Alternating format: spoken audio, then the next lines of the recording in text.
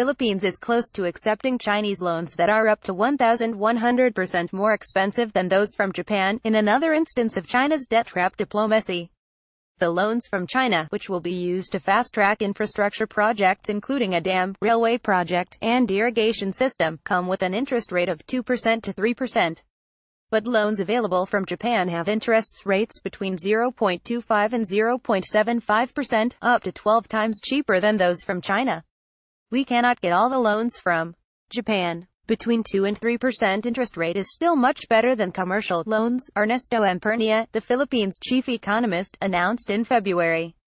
According to the government's official news agency, Pernia said Japan's slowness was part of the reason. We don't want to be left behind, but CNN and local outlet Rappler both reported the economist weighing up the need for diplomatic friends.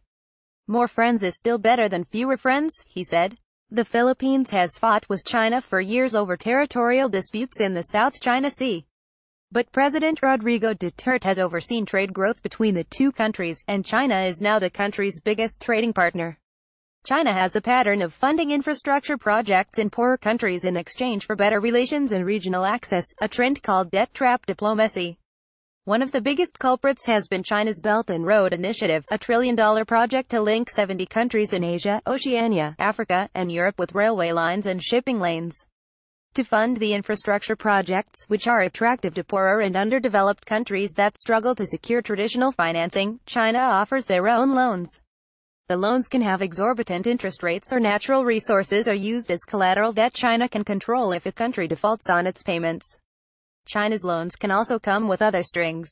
In the Philippines, Chinese-owned contractors will be required to work on the infrastructure projects, rather than supporting local companies and workers. And with an emerging pattern of Chinese-owned businesses being seized by their own government, the line between state and business is blurring.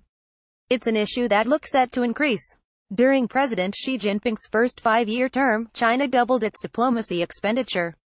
This week China announced it's increasing the 2018 budget by more than 15%, twice the increase on military spending, to $9.5 billion.